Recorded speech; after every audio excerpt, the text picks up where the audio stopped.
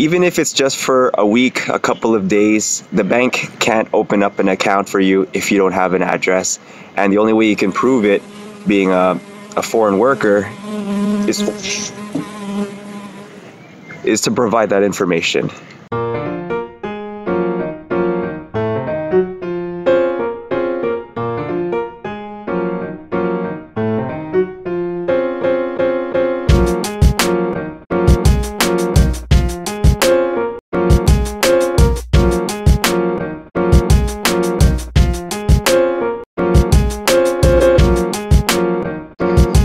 Alright, so this is going to be a quick video. This is going to be more of like 3 takeaways that I've gotten since arriving here in New Zealand.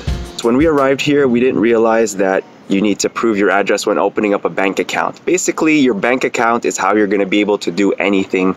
If you're on a working holiday visa, that's how you're going to get your IRD number, and it's also going to be how you get a job. When you arrive, you're probably going to be staying at either a hostel or an Air BNB. So before arriving, if you want to get things set up right away, make sure that you advise the hostel or the person who owns the Airbnb that you will be needing 2 things.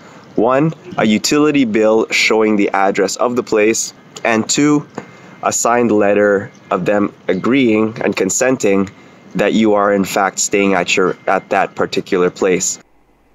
Okay, so as I'm editing this, I'm realizing that a lot of stuff has happened since then. This was filmed about a month and 2 weeks ago, and a lot's happened since then. I filmed this vlog, we were in Wellington, and the guy that was running the Airbnb was a total flake. He never responded to our email, he never gave us our letters. So in the end, we never were able to set up our bank accounts. Staying at a hostel, they get a lot of backpackers, and they get a lot of people such as Ling and myself, people that are on working holiday visas. So they have printed templates that you just fill in your name, and then they sign it, and then you bring it to the bank, they open up your account.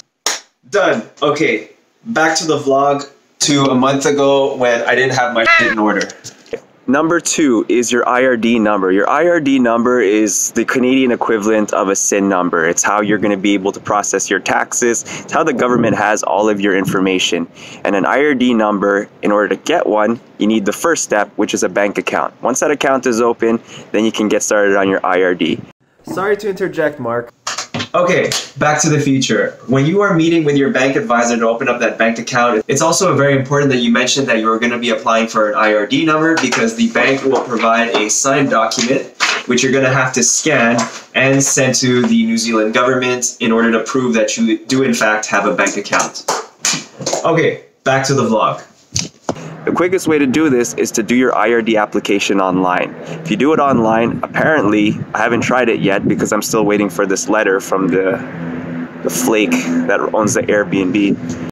Okay, back to the future. I realized it wasn't very smart to shoot this video because really I had nothing in order. It would have made more sense for me to do the video right now because I have a lot more experience. I did go through the process of applying for the IRD. The process took less than 2 days.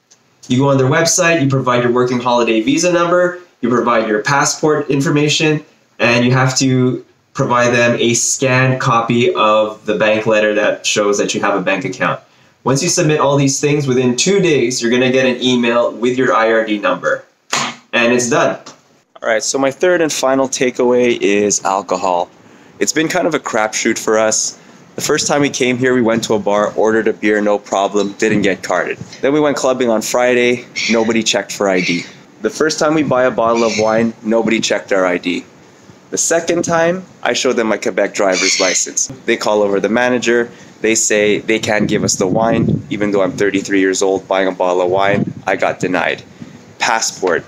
If you want to get alcohol 100% and you're like of legal age, you gotta bring your passport. It's a bit of a risk walking around with your passport, but you kind of have to do it just to guarantee, because it is a crapshoot.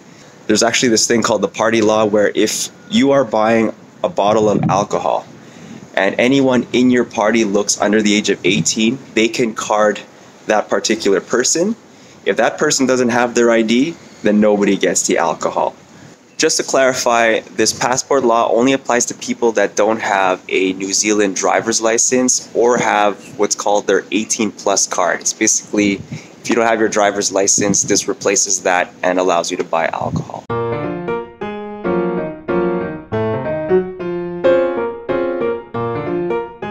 So I hope that these 3 little tips here help you guys out if ever you guys plan on coming here on a working holiday visa. On that note, I have been talking to the camera looking like a weirdo. There have been tourists walking around me and I really look crazy right now. So I'm gonna finish my run, and like I said, I've got one more week here in Wellington. I'm not working and I've got a lot of free time.